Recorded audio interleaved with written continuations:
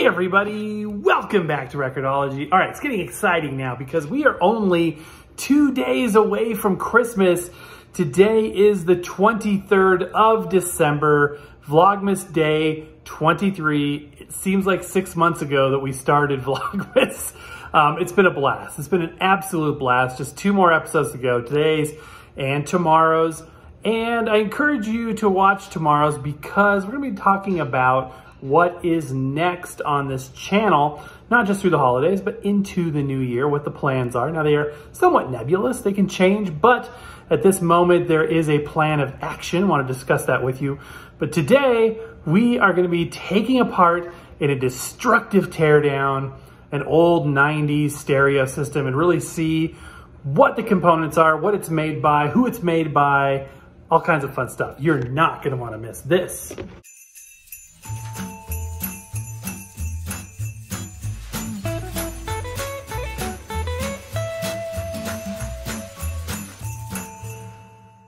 What in the world is a destructive teardown anyway? Well, destructive teardown is one where you take it apart, but you're not really ever intending on putting it back together again. So you're less gentle. You're breaking things if you need to. Mostly you just want to see how it was made without any intent on fixing it. Why would I do that? I picked this up for like 10 bucks last year at a thrift store. We did a review on it.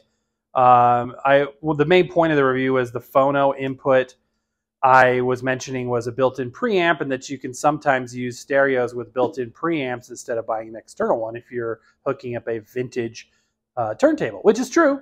However, this particular one ended up being designed for a ceramic, therefore line level turntable that were popular in the 80s, early 90s, and were sort of the predecessor to the cheap entry-level turntables that we have around today. Anyway, besides that, it was a fairly unremarkable piece of kit and maybe worth 5 or 10 bucks right now. So rather than either throw it away or even donate it, I thought we would tear it apart, see what's inside. Now, this was sort of a thing. This is a perceived value strategy where it's designed to make it look like more than it really is. As you can see, it looks like we have separates, as some people call it, but component level things. We got a CD player component down here. We've got a tape deck here. We've got EQ, and we've got a tuner. It looks like a stacked unit of equipment separated, but if you look carefully, you'll see, wait a minute, it doesn't look like it's truly separated. And you would be right, because it's just one box. It's just, this is very, very popular way to make something look like it was more than it really was. This is simply a plastic plate that is designed to look like a bunch of separates, but it is in fact just one unit. Masonite back panel, jacks, antenna, everything you would need. Nothing really wrong with it per se. It's just very entry level. Casio audio equipment. It's okay. You know what I mean? It's not terrible. It was calculators and keyboards were kind of their mainstay. Usually in my experience, when a company strays from what they're known for, usually the results aren't as good as the products that they were known for. So not to say that Casio couldn't make a good stereo, but I'm just guessing that they probably did better with calculators and keyboards. Let's go ahead and start by taking this panel off. You've already guessed that there aren't separate components to look at, but all of those functions do exist. It does have a dual well tape deck. It does have a CD player, all of that good stuff. So, all right, let me go ahead and finish removing these screws and we'll take a gander inside. All right. By the way, I'm using my trusty Stanley Phillips screwdriver today. I believe this is the same one I inherited from my dad. I have good memories of tools that look like this. Speaking of which, I really need to invest in my tool game. I've got a lot of hand-me-downs, as you can see here, which work fine, but I need a new toolbox too. I should have asked Santa for that. Okay, pulling this open, Masonite front panel coming off. Okay, something's hanging up here. It doesn't want to come off. What's the holdup? So we've got some things holding up the works back here. And I think these ones will just pop off. Oh, those are good. This is something you would never normally do, of course. Power cord. Oftentimes, these power cords are tied in a knot behind here so they don't get yanked. This one is not. It's just a pass-through. But what in the world? This is okay. So this is interesting. So this is the grounding wire for the turntable, and look how they've got it turned around. Do you think that's, is there a functional reason? You tell me, that it's threaded around the power cord, or is it just to take up slack? On the other side of this is this. It's the grounding wire for the phonograph. Huh, interesting. All right, I'm gonna go ahead and clip those off. Trusty wire cutters in here to finish off things quickly. And all this stuff snaps off pretty easy. This should come off easy. Even the power cord should be an easy snip. Yep, and that is that. Back look at the Masonite panel. Man, this reminds me of tool pegboards in the garage. Do you remember that? Sort of this like fuzzy textured board material. And that is the reverse side of that back panel. I guess I'll go ahead and clip it off this side too. No reason not to. And there. Casio, made in 1993, October of 93. Okay, this is, I'm kind of surprised here. So it's framed, like the chassis itself is made out of plywood. You can see the different layers right there. Instead of just a particle board material, it looks like we have like a painted Masonite, I guess you would call that a body material, which has sort of this, I call this like a knurled texture outside. It's a laminate. I mean, it's some sort of, probably like a plastic laminate, but it's framed really nicely. Pretty rugged, actually. All right, let's look at the big reveal of the back side. Okay, there is the back side. It looks like a box of spaghetti, a lot of wires. And yeah, really, really interesting. We got some things to look at up there. We've got a piece of shielding at the top there. And underneath that is the AM ferrite rod antenna. PCB here. We've got the cassette decks there. One motor, you'll see in the middle there, driving everything. No huge surprise there. Even my nice Iowa shelf system had a single motor driving both decks, which was amazing that they could do that. It's actually fairly impressive engineering. And then we've got the CD player down here. There's actually a disc in there. I don't know if you guys can see that, but there is a white disc with red writing on it. I don't know if I left that in there. Probably did. I'm sure we would have tested that. But that's it. It's pretty much a box. It certainly is not a bunch of separates. It is one box full of stuff. And we've got brown PCBs and even a green PCB in the back there. So let's dig into it a little deeper. Okay, so this faceplate has 3 screws on each side, which I removed.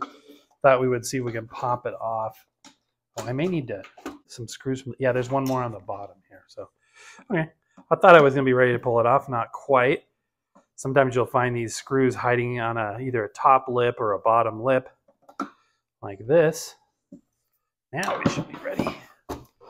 And let's see what happens. This box, try to get the guts out of the box. And there it goes. It just sort of broke away, fell off the back. Well, we can definitely see everything easily now. So let's take a closer look at what we got. So there's this shield right here.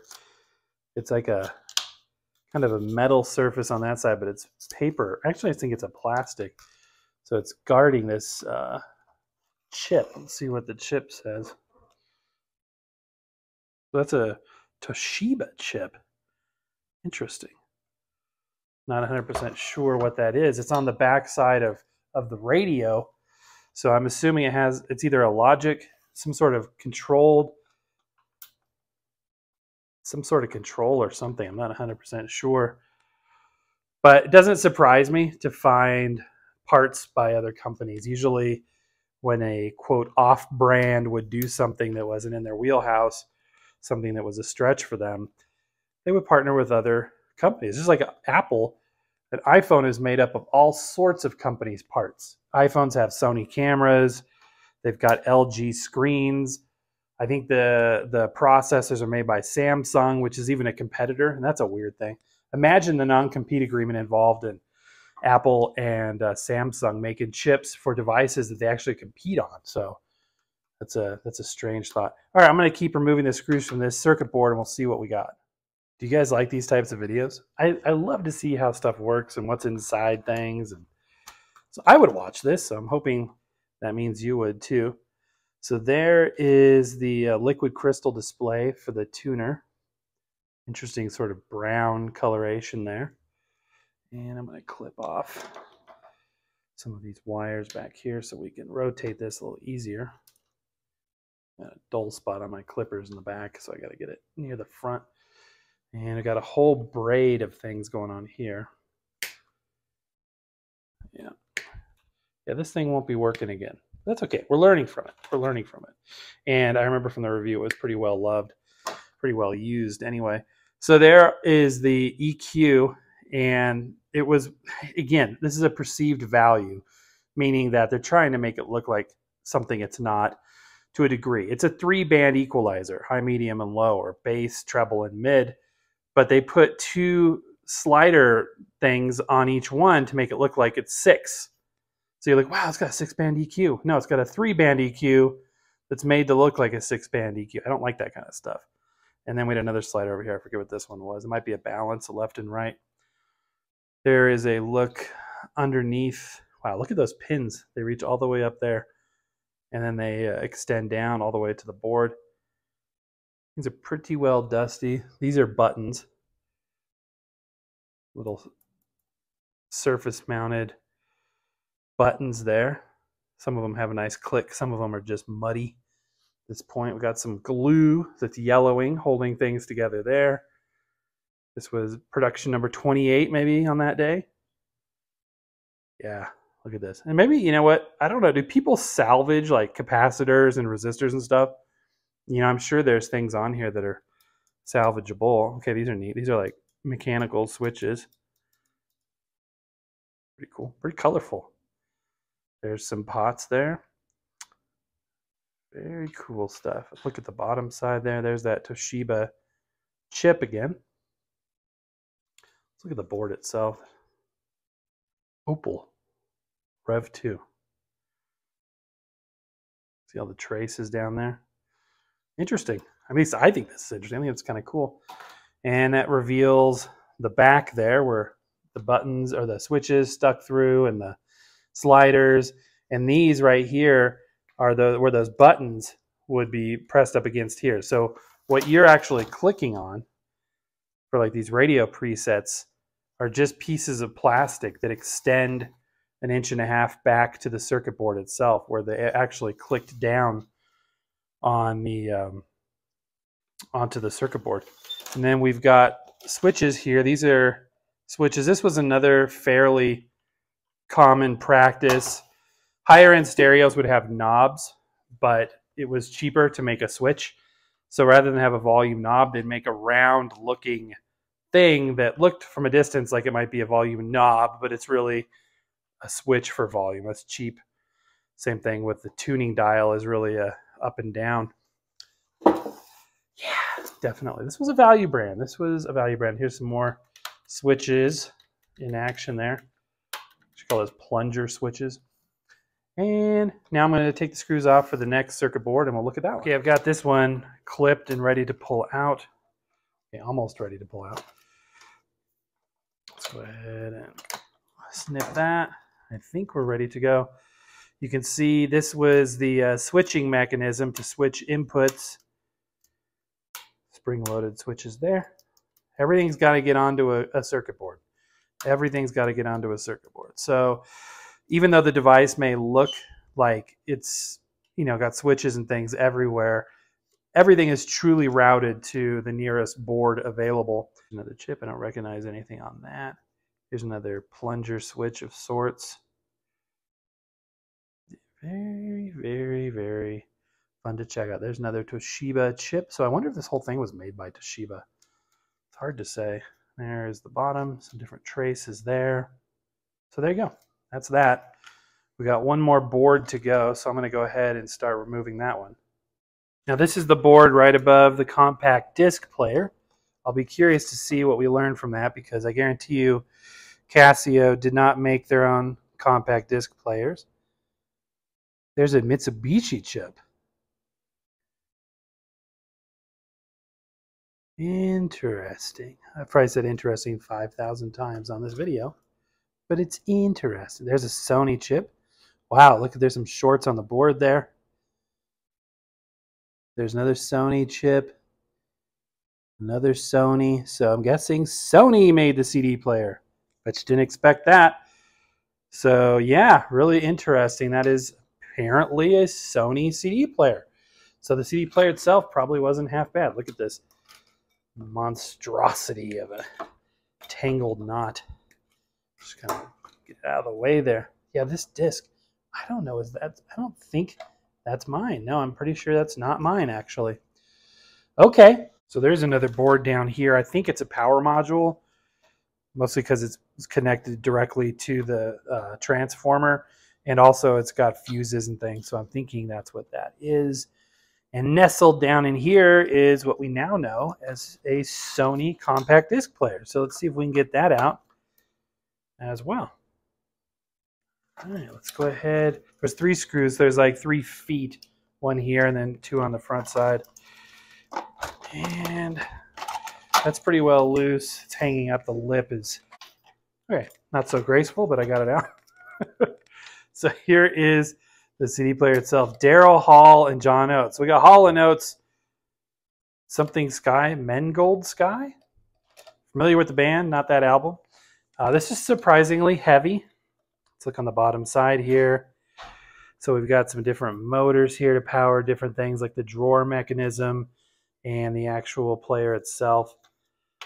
That would be a motor that we see quite a bit. Yeah, I mean, it's simple stuff. And the CD being in there makes me think that we couldn't even get the CD working when we were testing it. Now we've really got to the bottom of this thing. I'm not going to take off the power module, but we can look at it. So we've got another Toshiba chip back there and some monster capacitors. So far we've seen Toshiba and Sony. I'm thinking that the unit was primarily made by Toshiba with Sony components. Not sure about the tape mechanism. Let's look at that next. Okay, and here is the tape mechanism. This is a dual well deck, but like I said earlier, it is really a single motor doing all of the work. This is all punched metal and not 100% sure. It could be an original Tanishin. Belts still intact, a little bit loose. Yeah, they can do an amazing thing with, you know, basically flywheels, gears, and belts from a single motor. Think about that. You could be playing in one, recording to the other, doing it all. The cap stands, the take-up reels, all of it from one motor. That's pretty amazing engineering. Here's a look at the front. We do have some plastic parts there. And look at the heads. Even the cheap stuff back in this day, at least stereo was a standard on both heads. Stereo and stereo. Permanent erase heads, so it would come up and into contact when you were making a recording. That way, when it was just playing a tape, you wouldn't accidentally demagnetize your cassette there. Plastic parts, a lot of metal still, even with the entry-level stuff. It's got some good heft to it. Look at this piece right here. It's this piece, it's like a brush that literally brushes the belt as it goes by. You can see the motor. It's the same manufacturer as we saw on the compact disc player there. And that is a good motor. That's essentially the same type that would power the turntable as well. Yeah, nothing to indicate this is bad. You'll notice there's no circuit board that's attached to this piece. This is purely a mechanical extension of the cassette functionality. And these are the buttons to put things into motion. There's the play button, puts up that whole stamped out piece of metal with the head attached to play your cassette. I don't see any indication of who made this component. I'm guessing this is probably Tanishin. If anybody knows, via Westlife, I got my eye on you. I have a feeling that probably the first person is going to be able to say, yeah, it's Tanishin. Not 100% sure. Original Tanishin, not bad. Entry level, but not bad. Well, my friends, we've decimated this thing. But it was for a good cause. We learned something. Oh, there's one more board back down there too. I won't worry about that. Let's see what it is. Okay, so it's another display. It's a CD player display. So that's probably the logic for the CD player and the display panel. But pretty much we've seen everything. We've torn it apart. We know it's probably a joint venture between Casio, Toshiba, and Sony with an off-the-shelf Tanishin dual well tape mechanism. That would be my guess. That's the answer to the question. Who makes this thing? I love finding that kind of stuff out. I hope you thought it was interesting too. One more point of interest before we go though. As I was taking out one of these boards, I noticed this stamped up here. Property of Orient Power. Orient Power. Does anybody know who that was? Is that perhaps the third-party company that assembled this from parts from Toshiba and Sony? We may never know. All right, my friends, and that is going to do it for today. I hope you enjoyed this. Give it a thumbs up, tell your friends, and most importantly, make sure you're subscribed, thumbs up, all that stuff so you don't miss our lives. And again, invite you to check out our final Vlogmas episode tomorrow. You're not going to want to miss that. But, my friends, that's going to do it for today. So happy record hunting, and we'll see you next time.